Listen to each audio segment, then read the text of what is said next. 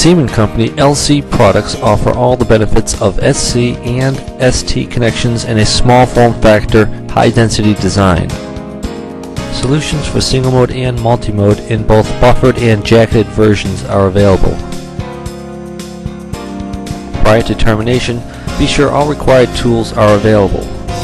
Multi-mode LC connectors terminate in just 2 minutes using our Lightspeed termination kit along with the LC upgrade kit.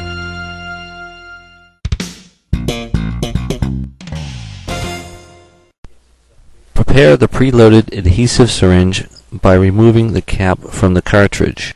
Next, install the metal syringe tip provided by threading it onto the cartridge until it locks. Note, save the syringe cap to recap when a partially used syringe is returned to the case for later use.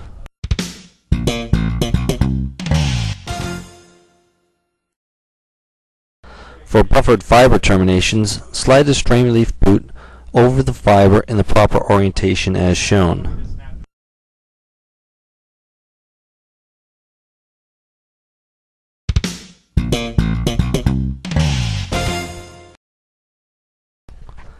For duplex jacketed terminations, first separate the duplex cable a short length and slide both strain relief boots over the fiber as well as the duplex AB clip and colored crimp sleeves.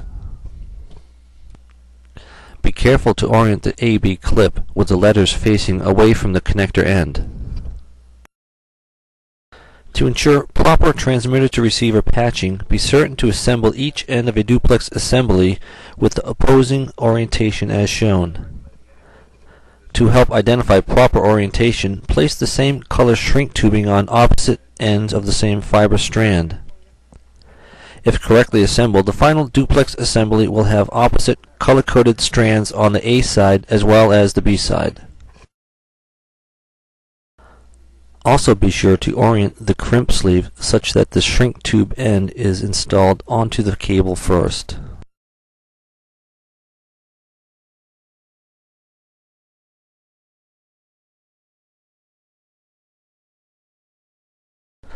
Using the template card provided, mark the jacket strip length. Optionally, a second mark can be placed on the jacket at the Kevlar cut length. The outer jacket can now be removed in 2 pieces. Cut the first piece with the jacket stripping tool using the .75 setting.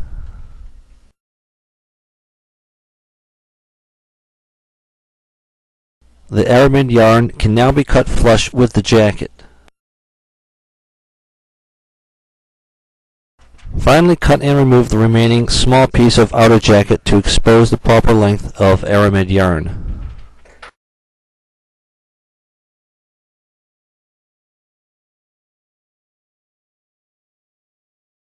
For the buffered strand, use the template card again to mark the buffer strip length. Buffered and jacketed fibers both use the same measurement for this mark. Be sure to maintain the correct length on this measurement, since an excessive length may push out too much of the adhesive when inserting into the connector and result in a poor bond.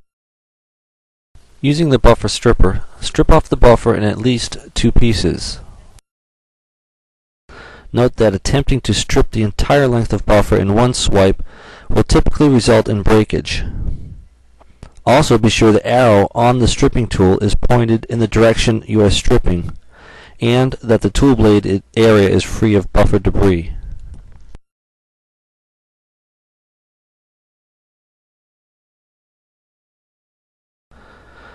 Using a dry, lint-free wipe, remove any remnants of the protective coating on the fiber after stripping the buffer. Note that it is important to ensure that all remnants of the coat are removed or the fiber will not fit into the connector. Also be careful not to touch the fiber after cleaning to ensure a proper bond. For jacketed fibers, be sure to double check the marks since they may have moved. If required, adjust the cable as necessary.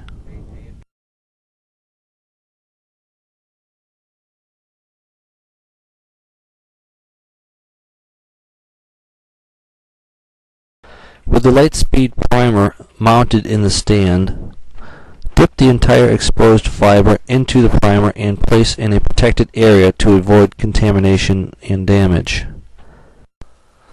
Be sure to coat the entire exposed length of fiber, including some portion of the buffer coating, to ensure a proper bond. Do not be concerned with keeping the Kevlar strands out of the primer solution.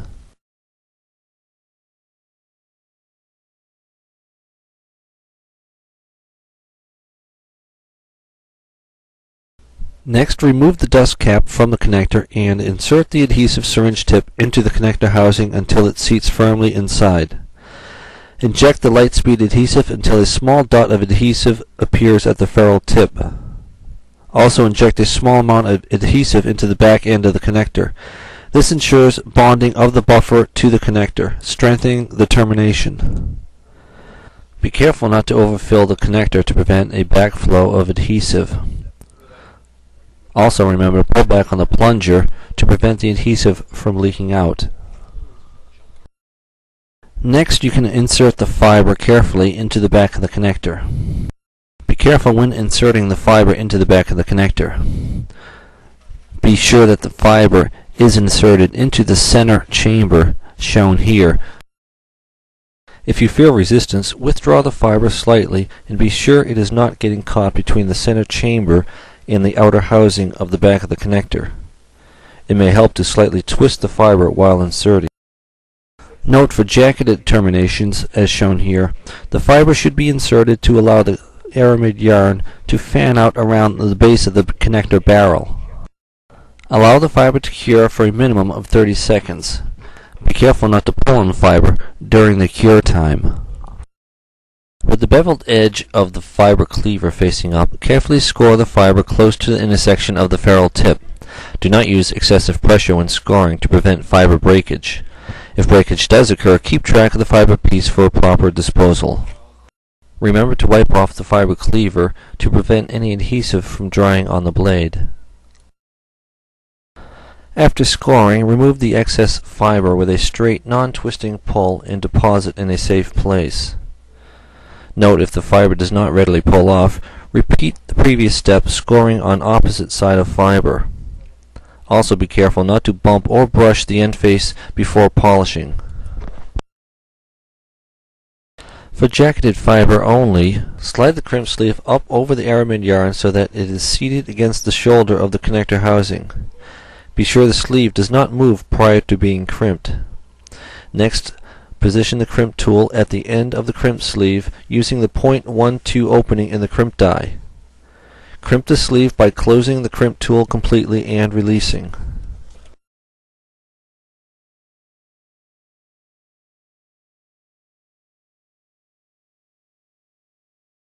For buffered only fibers, there is no crimping required. Simply slide the boot up to the back of the connector and snap into place.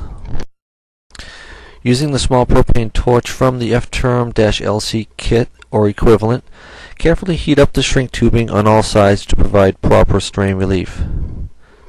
Hold the torch several inches from the cable, being careful not to overheat the tubing or cable to prevent damage.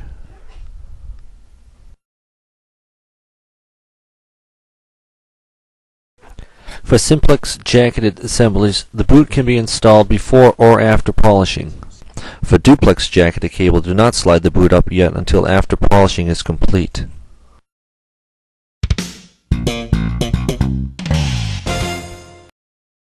Using the brown or rust-colored film, perform an air polish by gently brushing the ferrule tip against the dull side of the polishing film in a figure 8 fashion. 20 to 25 figure 8s are sufficient to wear the small fiber protrusion into a smoother, more polishable tip. Next, clean and evenly moisten the rubber pad to provide for a smooth polishing surface. This will allow the polishing paper to stick in place. Also ensure no air is trapped between the pad and film.